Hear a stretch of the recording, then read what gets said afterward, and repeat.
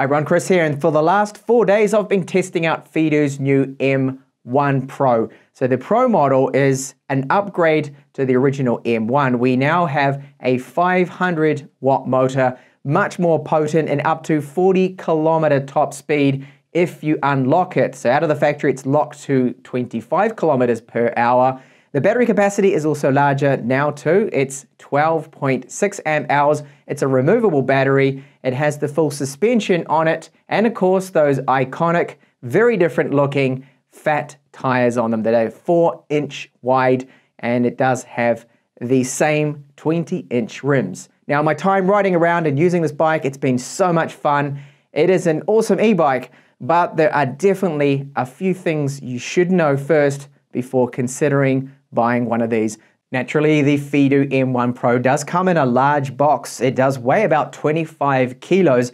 It has a lot of padding around it, and they have strapped a lot of the parts together to keep it from moving. And my unit sustained absolutely no damage to it whatsoever, which is great.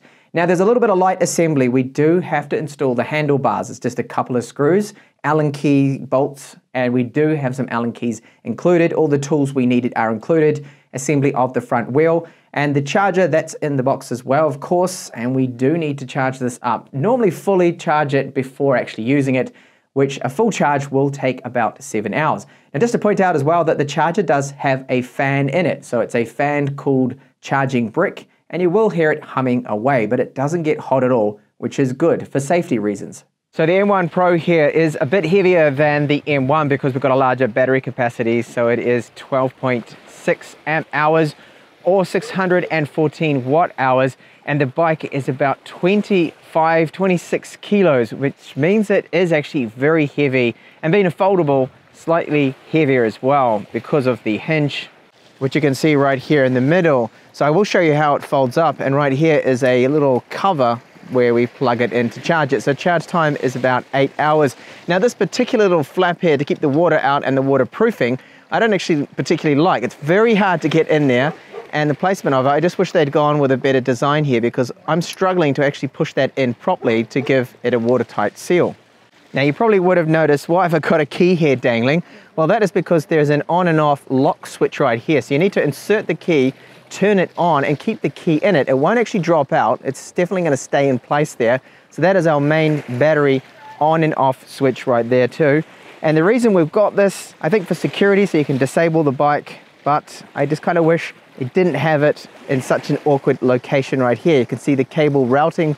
And of course, yes, I do need to take this key off. So nice big fat wheels on these that are more suited actually to the bad roads that I have around here in Denia, Spain, where I'm recording this particular review. So we have now a 500 watt hub motor here, much more power, 48 volts instead of the 36. And we've got 160 millimeter disc brakes here, mechanical. Now these tires, they are 4 inches wide, and you normally run a lower PSI as well to help soak up some of those bumps. And we do have right here a stand too as well, which is quite sturdy. It doesn't rattle around or make a noise or anything. And it does have full suspension, but it is not brilliant full suspension. This is the shock here, which is Ken-Shi. Never heard of it, me neither. It does offer a little bit of dampening, but not really a lot of travel. This particular shock only, in my testing or so, seems to have really about a centimeter, so about 10 millimeters or so of travel, and that is it. So I hope in future versions they can at least go with some known brand components for our shock absorbers, something like a Fox or Rock Shock. Even if it's just the low end stuff, I think would be a lot better. And another 180 disc here at the front. Sorry, I said 160 before, but no, these are larger brakes than the other Fiido bikes I've reviewed, so 180 discs, which is good. And I'll talk a little bit about when I ride it, how the braking performance is. So this shock here, they claim 55 millimeters of travel with the front shock. Again, no name brand shock. It doesn't really give us that much travel. I find it's more like 30 millimeters of travel we are getting out of this shock. Now, if you were going to be powering up some climbs, you can lock out that front shock, and there are, well, apparently some adjustable rebound settings, but it doesn't really seem to do anything. On the rear, they just give us a reflector. I would have liked to have seen a built-in light. Would have been nice, considering also how expensive this particular bike is. So I'm using my own LED bright light here just for safety later on when I ride home. And then just how comfortable is this seat? Well, I've been riding around and sitting on it, of course, and I don't find it to be bad at all. It's only got about a centimeter of padding, But with the tires and the suspension, I think it's enough. Now we do have foldable pedals here, and normally the foldable pedals I don't particularly like too much because I find that they're not normally as strong as normal pedals, but they're using a very solid, hard ABS style plastic, and you simply just press in the middle here and you can fold them down or up. And overall they have a sturdy design, so if you don't whack into curbs or things with your pedals, I think these are going to do all right. Of course, you can easily replace them just like any bike with higher quality pedals. The front crank on this one is like the other Fiidos I have reviewed, so the D4S and the D11, which I recently reviewed in the channel. It has 52 teeth. I wish it was a little larger. It might help with some of those climbs, and it feels just like the top end speed when pedaling could actually be a little bit better. It might also be to do with the fact that we've only got 20-inch wheels on this bike, and I'm more used to larger wheels. And again, just like the D11 I reviewed from Fiido, we have our trigger right here, so you just press down and you don't need to press off. This is actually very handy when you feel like you need a bit of a boost when you're riding, climbing up a hill. It's great to just tap this, push down, and then get that assistance up to, well, it's a maximum assistance, so it's going to give you that 500 watts, and it can help boost you up to 25 kilometers, which this is legally limited to, but there are videos out there where you can remove that limit to get this thing up to over 40 kilometers per hour. This is our front brake here, and the brake lever is good, but it's cable mechanical brakes here, so it doesn't have hydraulic calipers. And the grips, for included grips, they are okay. Lock grips would have been better, but they're not actually too bad. The derailleur on this one is 7-speed, it's Shimano, so we've got the selector right here for our 7 gears, and you only really use the lower numbers on the climbs. Most of the time on the flatter course, if you are riding on roads, then you'll be using number 7 there. The selector itself and the gear changes are smooth without any problem, so that is to go up the gears and this is to go down, so just like a normal bike, of course. And here we do have the controller, so hold down here to power on.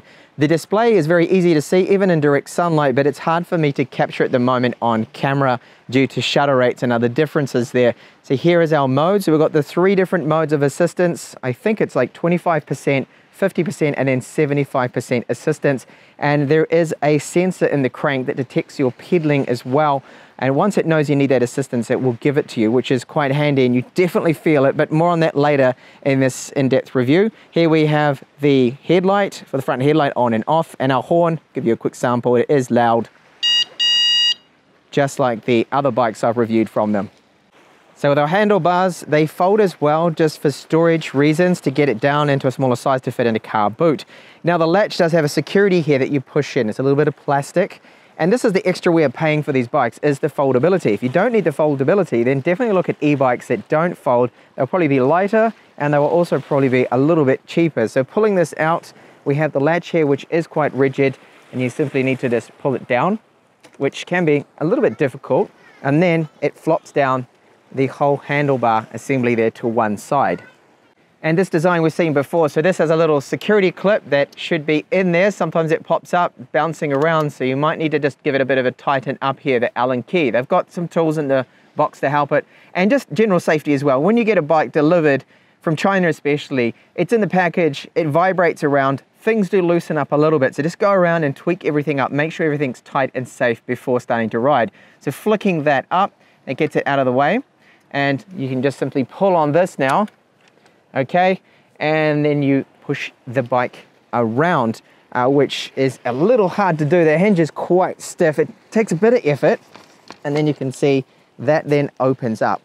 And now you see why we did have that lock as well. So it's not just an on and off for the main battery pack, but it also locks it into place, and it is removable. There's a little latch here that you can pull out and slide the whole battery pack right out. And this is what it looks like when you fold it up completely. So size-wise, you can still actually drop the seat down. The seat post does go up and down like a normal bike, adjustable. So I'm 182 centimeters in height, and I weigh about 78 kilos. And I find that this bike is a good size for me. So frame size being a bit larger, and for a foldable bike, it's definitely not the smallest here. The full folded dimensions you can find on their website, and also in the link in the description of this video. So beautiful evening here for a ride along the coast, and I'm just going to show you what it's like to ride to set off. So I've noticed that with the handlebars, the distance between my knees is about there maximum, And that is really good. So there's actually a bit more than what I had on the D11 and definitely the D4S. You can see quite a bit there. So it's very comfortable, the frame, with especially larger, taller people. I think this one's going to be fine. Now we've got a trigger here to start off, so you don't actually have to kick off first. You can start off in any gear, because if you use the assist mode, it's actually got a lot of power just to push you along. And you can probably see I've got it at the moment in mode number 1. So when you start to pedal, the crank sensor will detect that and give you a bit of an assist, or just simply hit the trigger and away you go without even having to pedal. Now they claim you can get up to about 40 to 60 kilometers just using the electric and no pedaling. And I think with my weight, especially with the climbs around here, that I don't see that as being possible. My calculation, I think, is around 35 kilometers to 30 kilometers just using that. It's going to vary, of course, on your weight.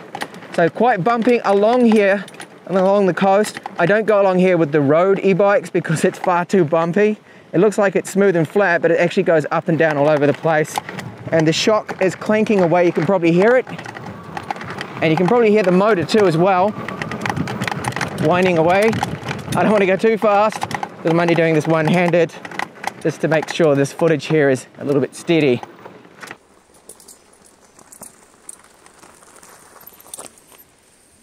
Again, I just wish the suspension was a little better than what it really is. Now the PSI on the front tire, I did end up lowering that right down, and that has made quite a bit of a difference. In fact, a huge difference, just running quite a bit less than what it came with. So the tire is soaking up some of these bumps as well. Otherwise, it's going to be really rough going along here. So I'm now going to go up this big climb here right to the end of the coast, and whoa, you can feel the motor kick in when it does, and it really offers just so much torque and power. I mean, this climb is effortless so far with this particular bike, with all of that 500 watts of power, double the power compared to the D11 and the D4S that I reviewed in the channel. This is just so much easier. Now I'm having to put a little bit of power into it. I am in mode 3, but barely working up any kind of sweat here. Now a little gravel ahead, a bit rough, and the front suspension certainly is making a little bit of noise and rattling around. Okay, so let me recap here now my findings in time testing out this bike for a few days. I managed to clock up quite a few kilometers on it, and what I have noticed is the range I don't think is anywhere near their claim. So they claim about 130 kilometers. Now when they test this, that is in perfect conditions and with a rider that's probably about, well, a good 20 or 30 kilos, definitely less than I am. Someone that's maybe 50 kilos shorter on the flat, just looping around. So I'm getting every bar that I lose on the battery percentage gauge, I'm getting about 20 kilometers. So I've calculated I'm looking somewhere between about 70 to 80 kilometers using the mode 1 assistance. So that is quite a bit less than 130 kilometers there. So you're never going to get that expected range, and it's just like all those adverts for the cars and everything else, and even electric cars, mileage will vary, and it definitely does with this particular model here. Now the comfort of it, using this particular e-bike, the suspension is a big downfall. That's a big con for me. I don't actually think the suspension on this is really up to the job. It's just for tiny little bumps. I wouldn't go as far as to take the 20-inch, even though they're fat wheels, down the typical trails I ride with my proper mountain bike that has RockShox and Fox branded suspension, which is of course a lot more expensive. Speaking of price, expensive, it can sell for quite a high price tag. I have seen about $1,500 or $1,300 US, and I think for that price, definitely I don't think it's a go, considering the components they have used on it. But there are coupons, and it will sell for about €1,000. So if you're into a bike that's got those fat wheels, more comfortable on the roads, then okay, maybe then. But just bear in mind those things I mentioned about the suspension, about the range you're going to be able to get out of this. Heavy bike as well, so 25 kilos, 26 kilos to lift. If you fold it up and you lift it upstairs, or you're going to put it away, it's a bit bulky for that, and that's another thing there. Now I do like it, don't get me wrong, it is a nice bike to ride on, especially if you lower the PSI on the front wheel and even the rear a little bit. It can just help to soak up some of those bumps. What I do really like, I'm going to end on a positive note, is the power this thing has. The 500-watt motor for those climbs is effortless.